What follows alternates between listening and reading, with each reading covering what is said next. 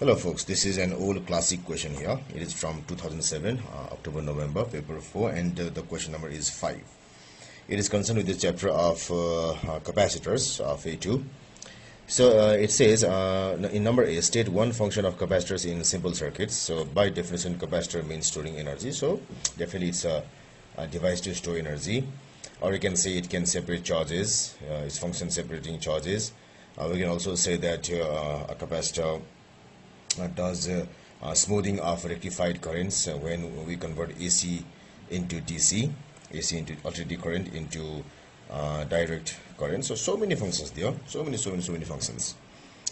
Anyone can be used.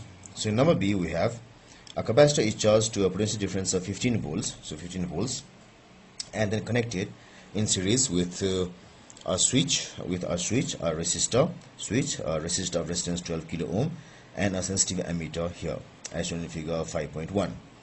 The switch is closed, which means that the capacitor can now discharge through this resistor, and the variation with time t of the current I. So when it discharges, it gives a current.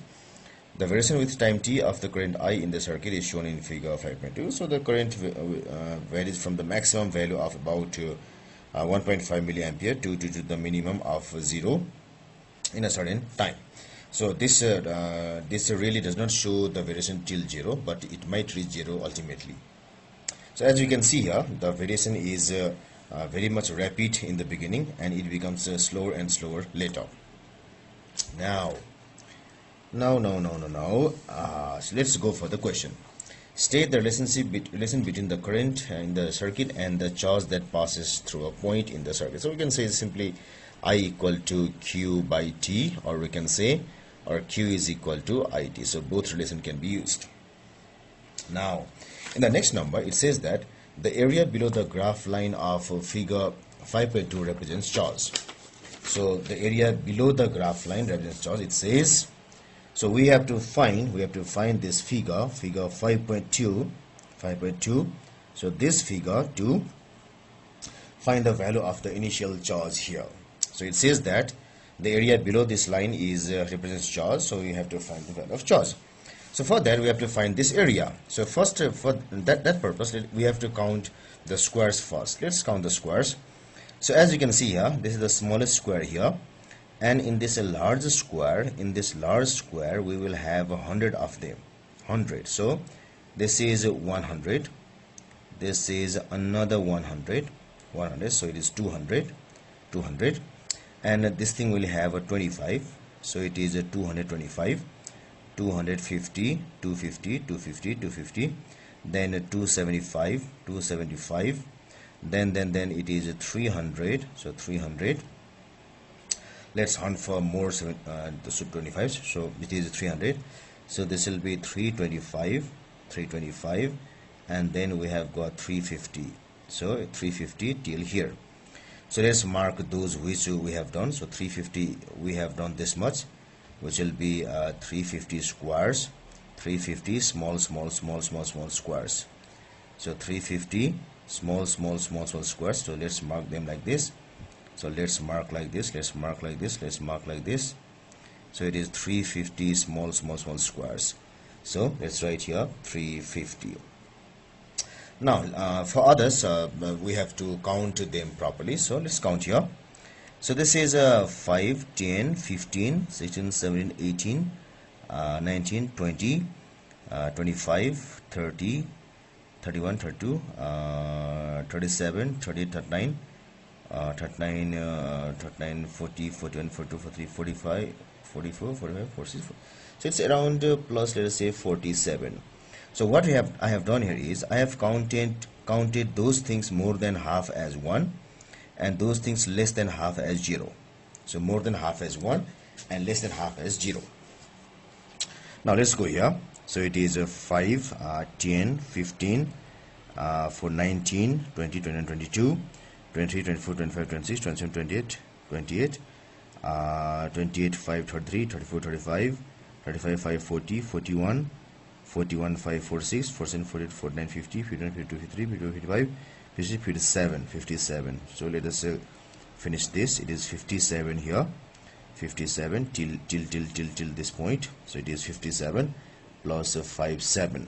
Now let's finish this. So it is 5 4 9 9 3 4 13 13 3 16 17 18 19 20 21 22 23 24 25 26. So it is 26. This also finished, this also finished. So then it is 5 5 10 14 14 18 4 18 18 4 22 23 24 25 26 27 20 29 30 31 32 33 34 35 36 37 30 39 40 41 42 43 45 46 47 40. Let us say 48. So this also finished, this also finished. So we have altogether this much number of squares. So let's add them, see how many squares are there. So it is 350 plus 47 plus 57 plus 26 plus 48. So it's 528 squares. 528 squares. Now let's calculate how much is this one square. So how much charge does this one square represent? So in the x-axis we have got this 40 divisions. So 40 divisions as 5 seconds. So that means one division should be equal to 5 by 40 seconds equal to, so 5 by 40 should be equal to 5 divided 40, which should be equal to 0.125. So 0.125 second. And in the y-axis we have got so this 20 divisions is 0.5. So 1 should be equal to, so sorry, 40 actually. Oh, I made a mistake here. I suppose I made a mistake.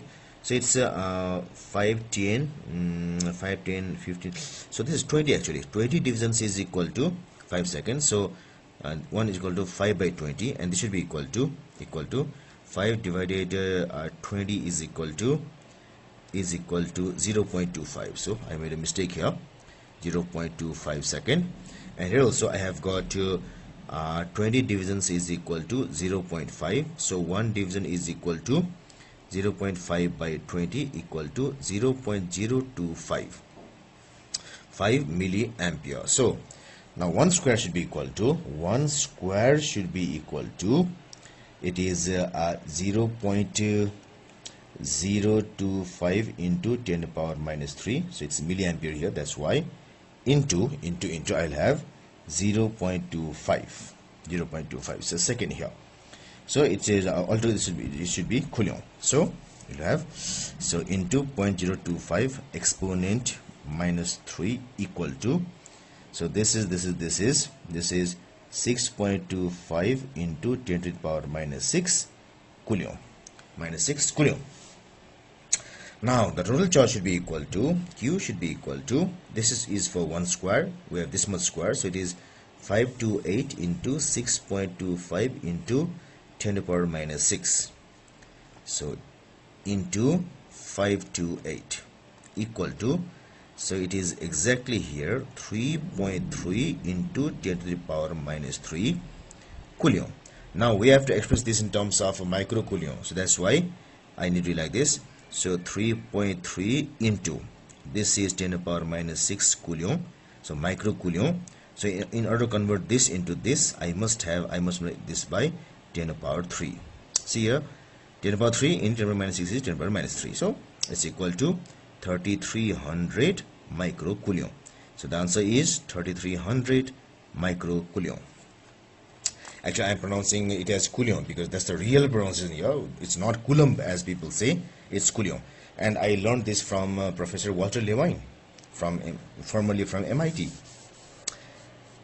Now, the next question is, initially the potential difference V is equal to 15 volt, and we need to find the capacitor. So we have charge is equal to 3300 microcoulomb equal to, as we have done here, 3.3 into 10 to the power minus 3 coulomb. So the capacitance C should be equal to Q by V equal to, Q is 3.3 into 10 to the power minus 3 divided V equal to 15. So when I do this calculation, so divided 15 is equal to 2.2 into 10 to the power minus 4. So it is 2.2 into 10 to the power minus 4 farad.